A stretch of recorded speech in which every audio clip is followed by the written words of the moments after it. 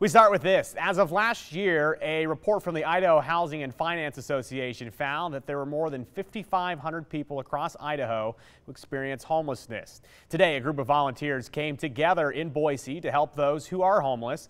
And KTVB's Shira Matsuzawa was there and gave us a look at the special event. Shira? Joe, the event was called Neighbor and about 150 people attended.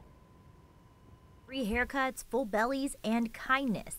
That's what Saturday's Neighbor event was all about. So Neighbors, honestly, it's just all about love, just showing love to literally our neighbors out here.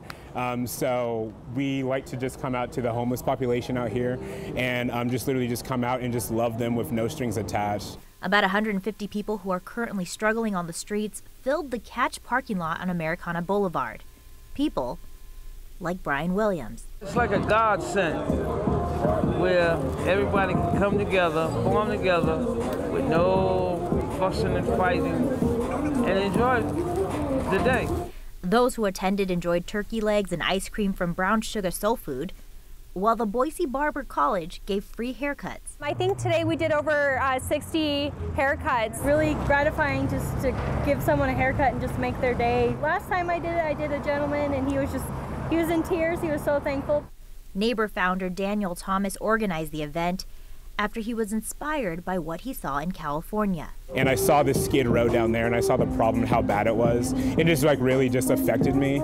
And so kind of from what I saw with the skid rows in LA, I was just like, man, we can do something like this in Boise. Something Ebenezer, who has been homeless for 7 months, appreciates. I think it's great, especially reaching out to those who are less fortunate. I mean, it's definitely a blessing, you know, because we don't see this every day.